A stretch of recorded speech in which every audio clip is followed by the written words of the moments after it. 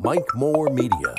I'm checking in with our friends at the Madison-Mayodan Recreation Department. Director Lee Mitchell is on the line. Hey, Lee, boy, lots of things happening. Oh, yeah, it's that time of year. We're up and rolling and got tons of stuff going on here. Well, we're ready for an update. Okay, tell us all about it. Well, number one, next weekend is always our big holiday mall. I talked about it last time, but it's upon us now. So next Saturday from 9 a.m. to 1 p.m., out here on the front lawn of the Madison-Mayodan Rec, we'll have over 60 vendors here. We'll have 4 food trucks, and usually expect a crowd of 500 plus here. So definitely want to get some of your shopping done, knocked out for the holidays. Come here to the Rec next weekend, and we'll take care of that for you. So that is Saturday, November 12th. What are the hours on that, Lee? It's 9 to 1.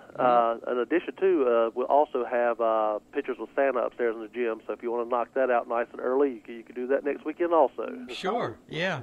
I've kind of lost track. Is this the third year, maybe, for that?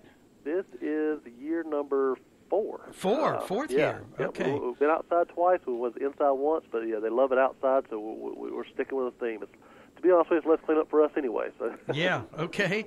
Yeah, so that's certainly a special event, Holiday Mall on November 12th. Okay, got it. All right, the other big thing is our Dewey's Bakery just opened up on the 1st. So we're open and ready for business, and they got a lot of new products here.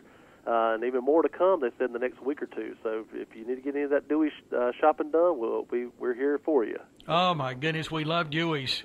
Oh, yeah, absolutely. You can't beat those sugar cakes and those cookies. So we've got a pretty good stock now. But like I said, they got even more products coming in all through the holidays. Okay, good. So what are the hours? Do you have the hours? Do they vary much?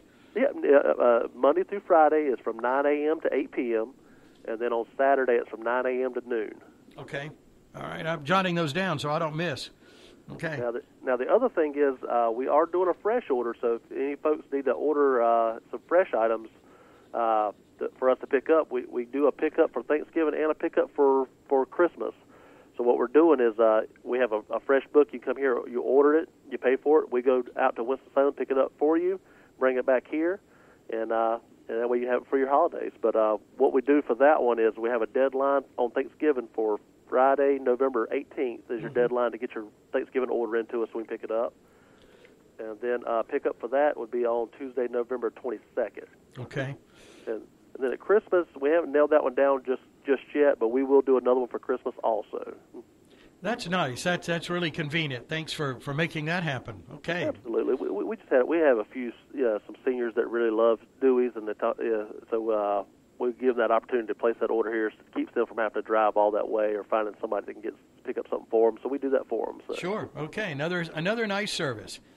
Yeah. Another big thing we got coming up is we're having our Christmas Jubilee trip out to Ruby Theater in Selma. The actual deadline to register for that one, if I'm not mistaken, that might be today. But they're going out there Friday, December 9th. Going to leave at 8 a.m., come back about 5:30, enjoy a nice play at the theater there at beautiful Ruby Theater. The cost is only $60, and we usually have we have 30, 40 people usually go to that event, so hopefully we can fill that up for more folks. If they want to come out to that trip, then come on, sign up. Mm-hmm. Okay, that sounds like fun. Okay. Yep. And then the other one, our craft club for the month, they're building gingerbread houses on November 21st. Cost is only $5, and we got our senior center assistant Denise has got that all planned, ready to go. She's buying kits for everybody, so you want to have a good social time and build you a gingerbread house. Come on out on the 21st. The only thing to do is sign up here at the front desk. All right, lots of good holiday things happening there. Wonderful. Yeah, and then as always, our choir concert, which is always a big event for us. Faye and the choir always does a great job, but our Madison-Mayodan choir concert will be on December 10th from 11 to 12 p.m. Doors will open at 10. We have refreshments and things then, but they always do a great job, put on a great show. Mm-hmm. Yeah. And again, that's a free event, so anybody that wants to come out in the community, come on and join us and enjoy a great concert by Faye and the group. Yeah, so that's December 10th. Yeah, they've been providing that beautiful music for many, many years, haven't they? Oh, they have. They have. And the other thing they got going on that same day, what we've been piggybacking on the last few years, is we usually do a stew that same day. Now, what we've noticed is a lot of folks right here do Brunswick stews, so we're going to flip the script a little bit, and we're going to do a chicken stew. Number one, it gives you something different than what everybody else is doing. So we're going to do a chicken stew on December 10th, and then we'll do a pickup here at the Rec from 11 a.m. to 1 p.m. And anybody that wants to pre-order, all they do is call us here at the Rec to pre-order that quart. We're doing them $7 a quart. Oh, that sounds good. Yep. And Kenneth, the same gentleman that done our Brunswick stew, is also our Kenneth Allen is also our chicken stew chef also. Okay, thank you, Kenneth. Yeah. Now, getting into some of our athletics that we got going on. Right now, we're in our registration for our youth basketball. So we got our Little Dribblers Clinic for 3 and 4 year olds. We're doing registration for. That is just the ages 3 and 4.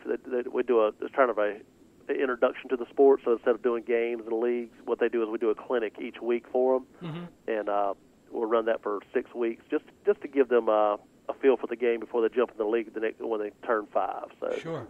Also registered for youth basketball. We do it from ages 5 all the way up to high school. So anybody that's interested in playing that, we're doing registration up to the November 26th on that one. And then with our senior league basketball this year, with our high school, and all of our other age groups we do drafts, but this year for the high schoolers, we're just going to let them pick their own teams. By the time you get to that age, those guys just want to play with their friends. So what we're doing there is if anybody wants to bring their entire team, they can register as an entire group for those high school age groups that everybody else will do drafts for. Okay.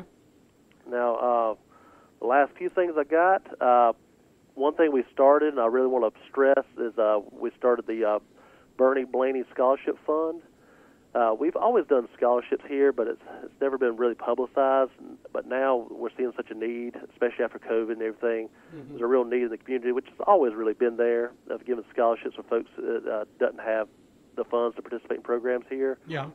Now we've just put a good name with it. Bernie Blaney was the director here at the Rec when it first opened, and he was a very all the here is just his big passion for the community and then giving back to others. So we thought it was deserving to name it after him. And his family's been terrific to us about helping us get that scholarship funds started already. So anybody that wants to contribute to the Rec to help kids or adults that want to participate in programs or any programs that we got that we may offer for free that doesn't have funding, this fund is built just for that. So anybody that wants to contribute to the Bernie Blaney Scholarship Fund, then they could make a check out to here at the Rec or make payment here at the Rec. We just had somebody drop off a large sum yesterday, and it's going to go help a lot of kids, especially with basketball registration coming up. Just in the fall alone, I know we had at least 15 kids that signed up for fall sports that did not have money. And just examples, we had one gentleman who's on the heart transplant list, and he's on disability, but he's got 3 kids that want to participate in sports, and that scholarship fund helped his kids participate in the sport. Oh, that's wonderful when you can help like that. Oh, absolutely. And again, we just named the fund. It's the folks in the community that's contributing to that fund that's helping these folks out. So. Okay. And again, we'll never leave those kids behind. So, we've always done it, but this is going to give us even more resources.